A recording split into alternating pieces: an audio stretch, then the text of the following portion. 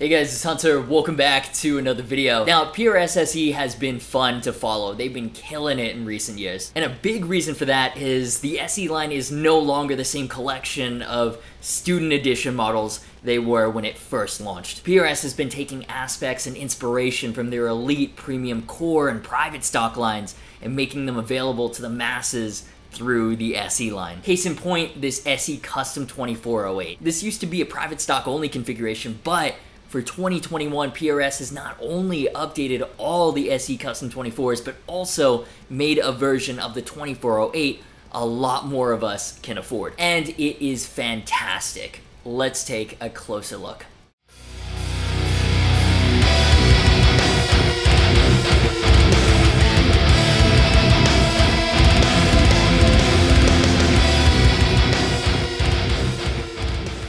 Alright, looks really cool. Let's hear what it sounds like. For convenience sake, I'm running this through the Neural DSP SLO 100 plugin. That way we can also hear what it sounds like when it's not running through like a $4,000 amp or whatever. And it sounds a little something like this.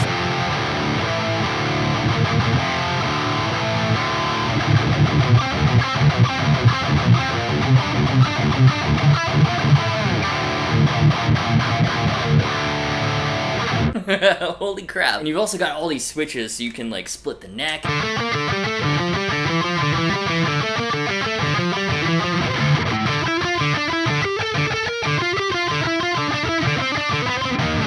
That's really cool. Yo, this is like the best SE I've ever played though. Like the fingerboard edges are so well rounded. And I'm loving this new violin carve as well. Like when you rest your arm here, it just feels really natural.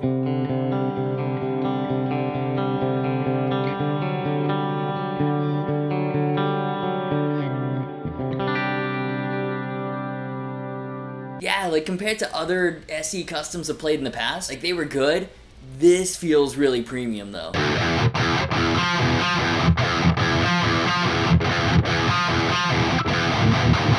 I'm sorry. I know it's something like this, especially with like all the coil split options, like, you know, there's a lot you can do with this. Like, there's so much versatility on tap. I first remember hearing about PRS through the new metal scene. So anytime I pick up a PRS Custom, I gotta hammer out some 7 Dust or some Biscuit.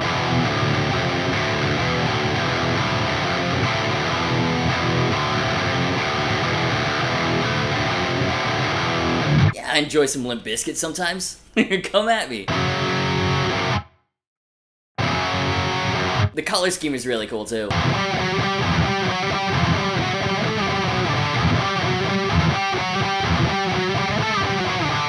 like this naked colored headstock. Natural colored headstock. And the green top too. And then you got like the naked back. Natural back. What is wrong with me?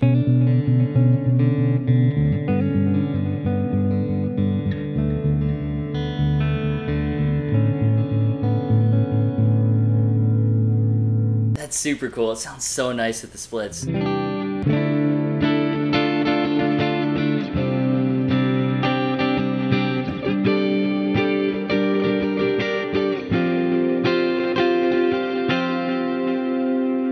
round fingerboard edges, this new carve, so good. Alright, so I think it's time to jump into a full demo track, see how it performs in a full produced mix. Let's do that, and then I'll meet you back here for some final thoughts.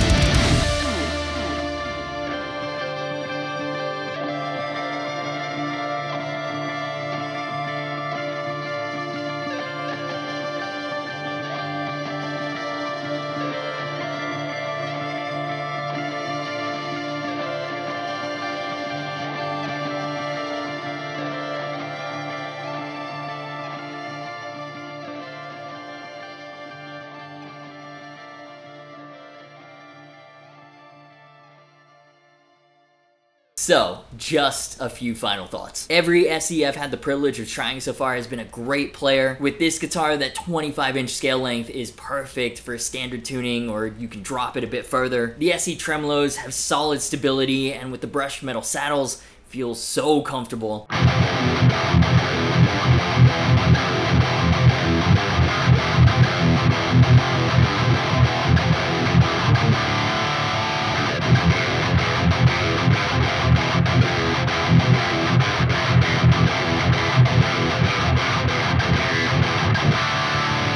But those are all things we've seen before. This custom 2408 is next level. Now, the first thing I noticed when I started playing it is it's a really light, well-balanced instrument. You know, studio tracking, you can have this thing on your lap for hours. Live, it's not gonna break your back at all.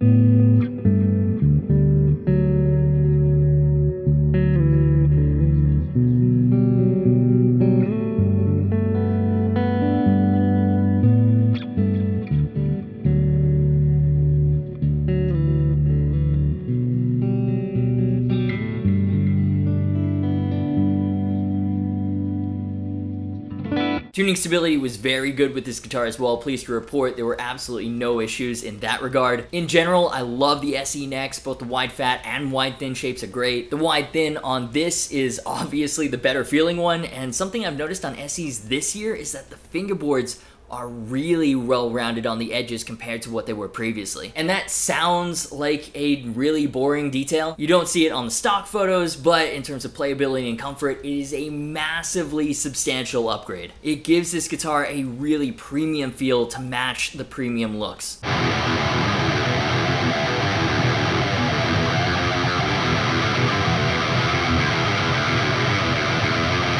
Speaking of which, I am loving everything about the color selection here. The SE Risa Verde looks incredible, like even better in real life than it does in camera. And while it doesn't have a full flame maple cap or anything like that, that would obviously increase the price a lot, import factories have gotten so good at getting depth and character out of high quality veneers. The two-tone color scheme SE Bird inlays combined to give this 2408 that renowned PRS class. Love what they're doing now with the unstained maple SE headstocks. I don't know, is it just me?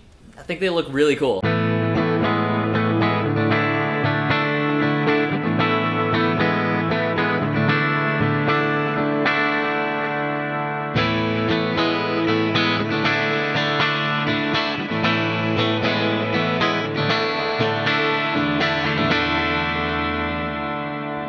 There's something about transparent finishes where you can see all the wood, you know, like the mahogany body, the maple cap, three-piece maple neck. Everything is so awesome. Even the amber knobs and cream zebra open coil pickups, usually I don't like those at all. But on an Risa Verde top, amazing. The new shallow violin carve is awesome, just feels natural and comfortable to rest your arm on, which in turn makes the guitar feel high-end. Premium feeling options for guitarists on a budget? Yes, I'm all for that. Okay, so it looks amazing, feels amazing, I could go on forever about that. And already those are pretty good reasons to check out this year's SE line.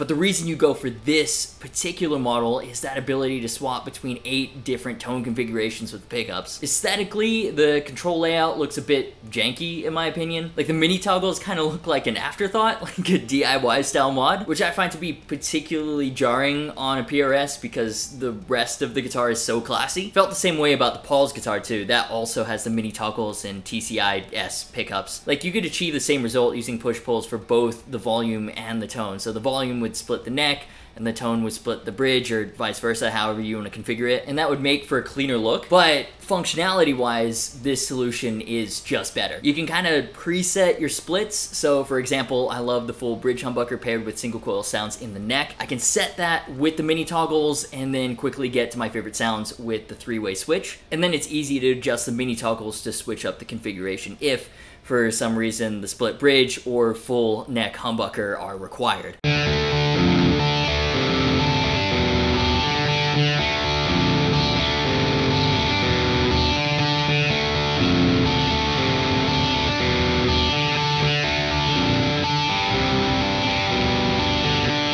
So a ton of versatility, and the guitar will work with you for whatever you need it to do. And right there, that's the theme with this guitar. It'll just work with you. At no point did I feel like I was fighting with this. It stayed in tune, it felt great to play, it produced the sounds I was going for. I did get distracted looking at it a couple times, but other than that, I mean, it was so easy to pick the SE Custom 2408 up and just get to work. Since I've started the channel and started paying more attention to the SEs, they have just been getting better and better every year. In 2021, the SE Customs have definitely leveled up. So if you enjoyed this video, do me a favor and hit the like button. Of course, just my opinions. I would love to know what you're thinking in the comments. Massive thanks to PRS for sending this guitar out for us to check out together. Luke Kramer did an amazing job with the demo track, as always. Signal chain, social media, and Discord server links are in the description. As always, thank you so much for watching. You've been awesome, and I'll see you for the next video.